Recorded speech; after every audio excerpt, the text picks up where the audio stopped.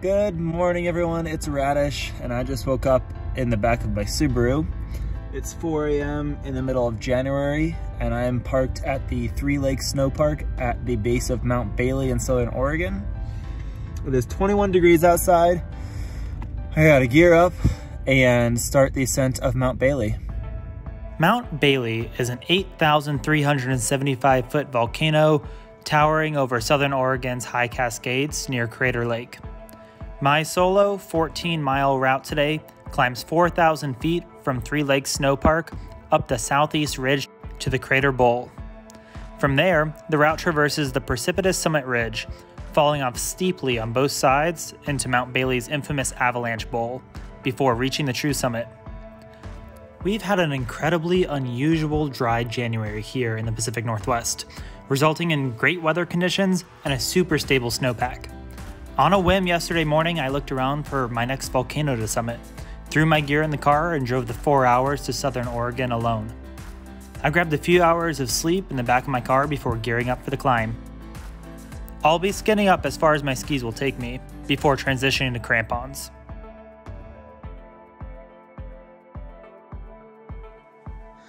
We are geared up and ready to go.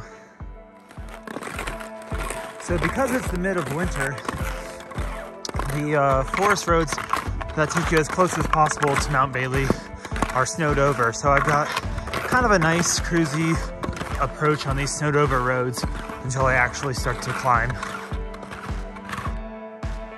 There's our first look at Mount Bailey up ahead. Here comes the sun. All right, I've reached the end of the Forest Service Road section, and now I'm going to head over onto a side connector trail to the Mount Bailey Trail and continue on the Mount Bailey Trail up to the summit. The trail started off in a jack pine forest, typical of Southern Oregon's high desert. It quickly transitioned into a forest of hemlock, Shasta fir, and eventually wind-sculpted white pine. Well, I've left the skin track behind now, and it's pretty much cross-country route finding from here. I think it'll be a little bit clearer once I break free of the trees and head up onto an exposed ridge.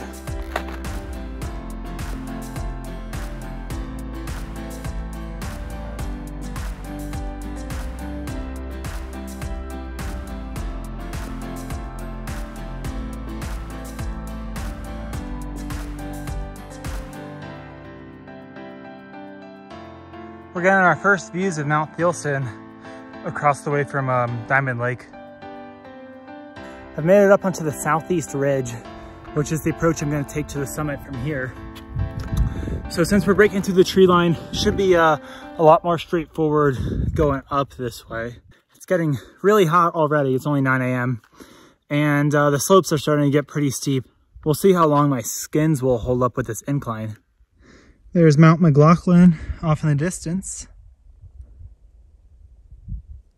All right, so from here, I'm gonna continue up the southeast ridge until it hits the crater, which is somewhere up in there, and then follow the summit ridge over to the true summit, which is that rock over there, and come on back and ski down.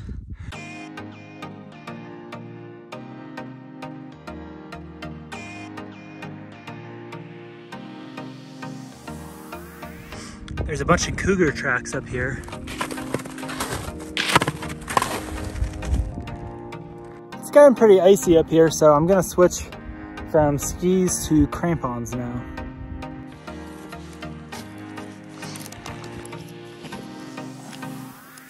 I finally made it to the crater. Now I'm going to traverse the edge of it and head up towards the summit.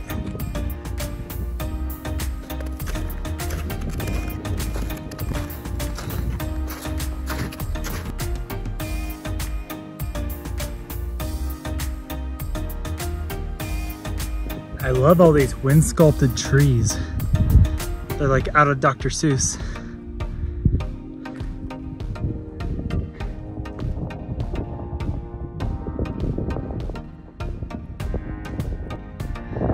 All right, there's the rest of my path. Right up till there. There's been quite a bit of rock and ice fall the past couple minutes, so I'm gonna put on my helmet. The snow's warming up pretty quickly up here. But man, I haven't seen a single soul out here today. This is awesome. I have the whole mountain to myself. All right, this is the sketchy part. Doesn't look too terrible. It doesn't look too great either. Here we go. It's a long way down. But going back's not much better, so.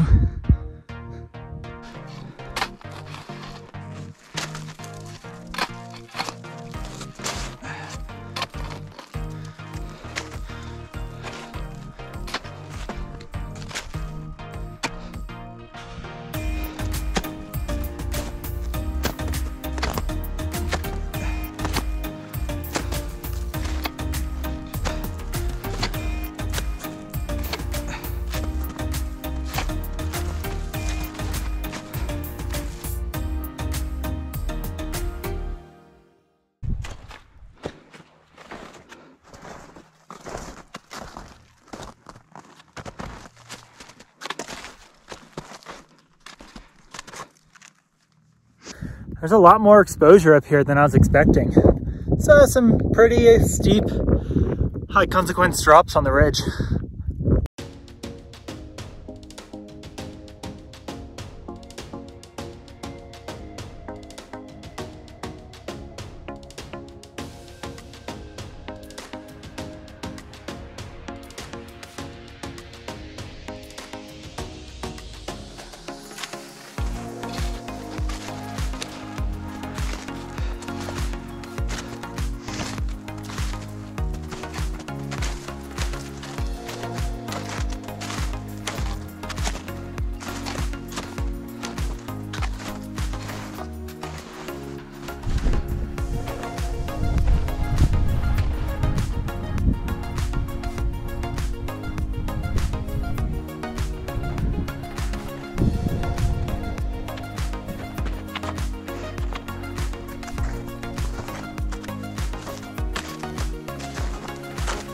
I'm on the summit of Mount Bailey at 8,300 something feet, and it feels great. Oh, the views up here are amazing. This is the ridgeline I just traversed up. Out in the distance, you can see some snowy peaks in California's Trinity Alps. There is Mount McLaughlin, and in the background is Mount Shasta, really faint in the distance.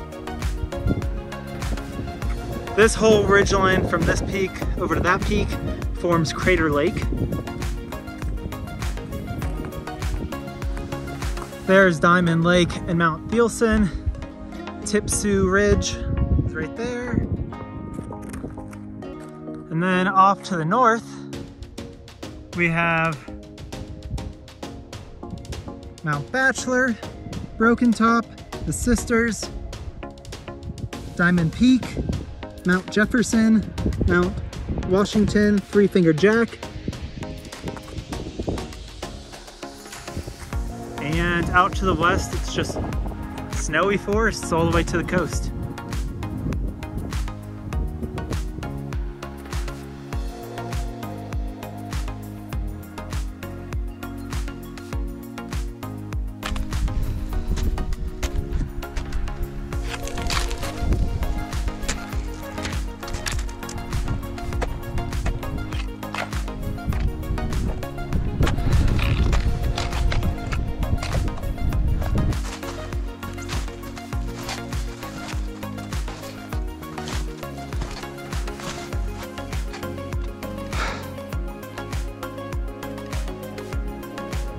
So I'm back down to the falls summit now. And I gotta say, I underestimated the last section of this climb. That traverse was pretty gnarly. Definitely harder than anything on Helens or Adams that I've done. And it parallels some of the treacherous passes in the High Sierra when I was through hiking the PCT in 2020. But it's a great start to the climbing season. I'm just happy to be up here in January. We don't normally get weather windows like this in the Pacific Northwest. I think at this point I probably earned some food. All right, I feel better after eating something. now it's time to get back down to some skiable terrain and ski out to the car.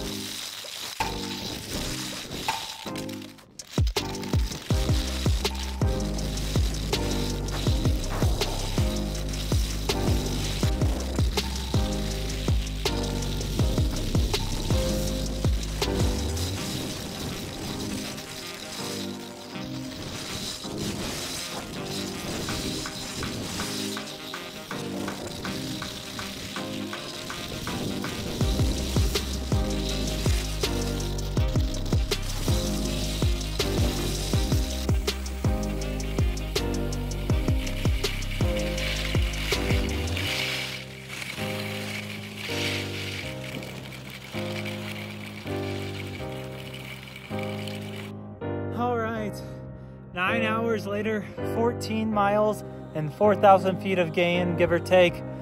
I'm back at the car and it's time for parking lot beer and then the long drive back to Portland.